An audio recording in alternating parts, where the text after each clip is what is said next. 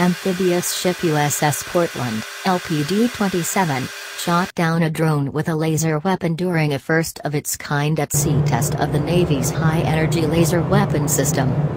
The Navy is currently developing and testing a portfolio of laser weapons, some of which are more powerful but only suited for ships with greater power generation capabilities, like the San Antonio-class amphibious transport docks, LPD-17, while others are less powerful but could be fielded on a greater variety of ships, including the Arleigh Burke-class destroyer. In this test, Portland fired its high-power laser weapon at an unmanned aerial vehicle while operating off Pearl Harbor, Hawaii. On May 16, U.S. Pacific Fleet announced in a news release today.